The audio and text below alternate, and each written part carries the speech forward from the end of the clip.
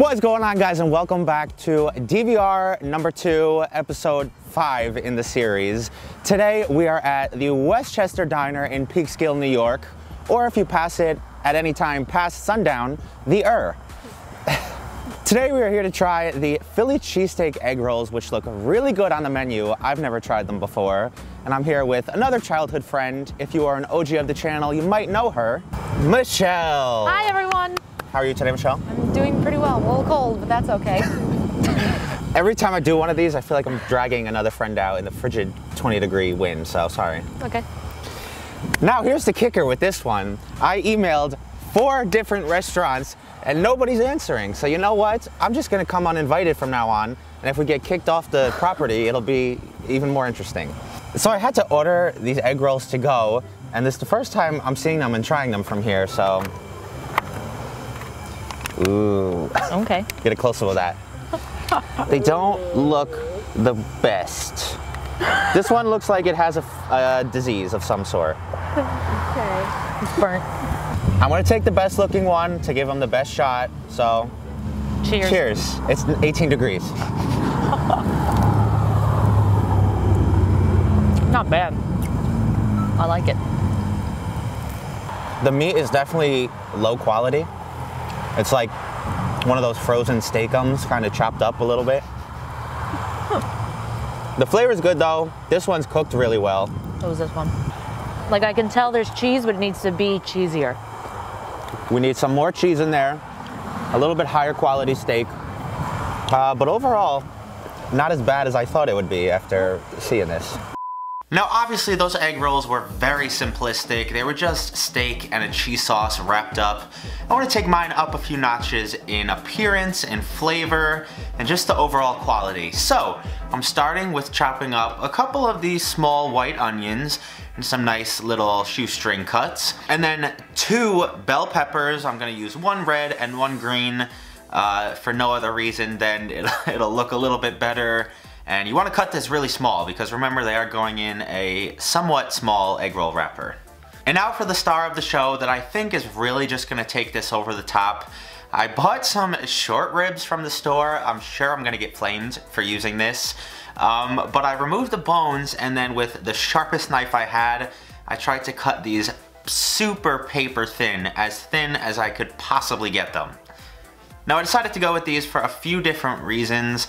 They're relatively inexpensive. They're about 12 bucks for the package. They're already cut up nicely, so once the bone is removed, you can shave them into these nice little square pieces. And most importantly, that fat marbling throughout looks really nice. It should melt down and make the meat super tender and savory and delicious. And once I had all 3 of my short ribs sliced up, it's time to start cooking. Obviously, I started with my onions and peppers in a saute pan, just with a little bit of salt and pepper, nothing crazy. I'm also not gonna caramelize the onions. I just wanna sweat them out and make them translucent, a little bit easier to bite through. And after about 10 minutes of cooking this, I removed them and then added in my steak.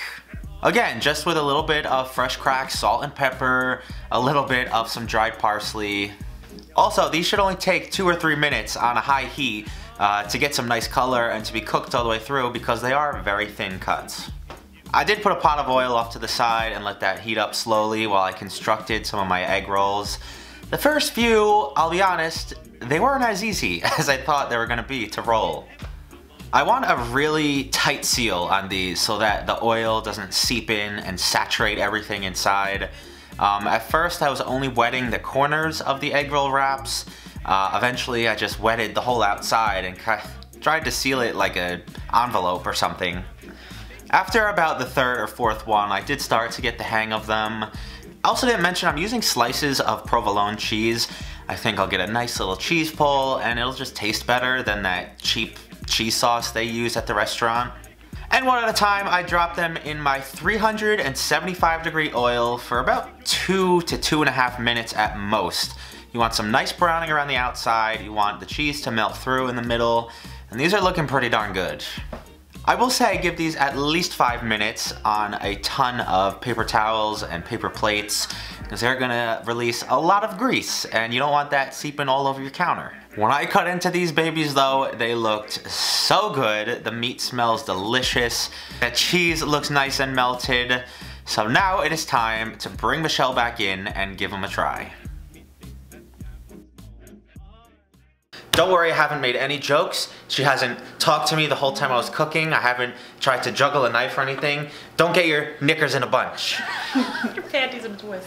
So we're back with Michelle. She is going to try my version that hopefully should be a little bit better. And these didn't take too long, so they're good.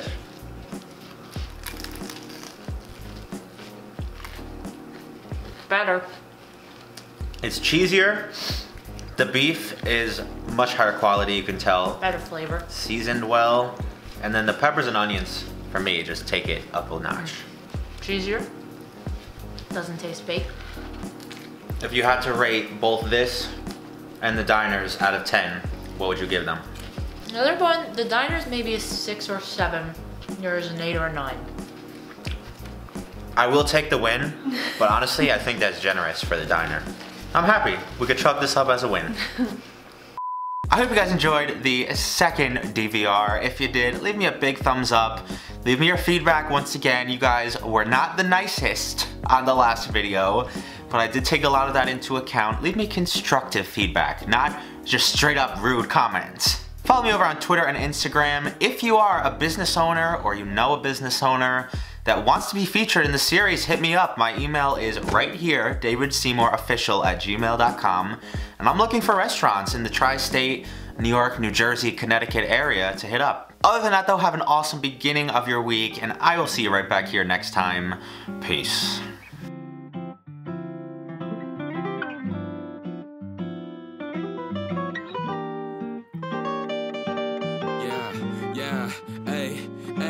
With the M without the AD.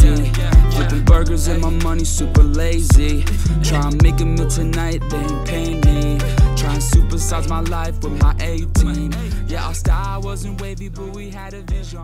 We could make it up. Michelle needs to give a special shout out. I just want to give a shout out to my good friend Antonia. Hi!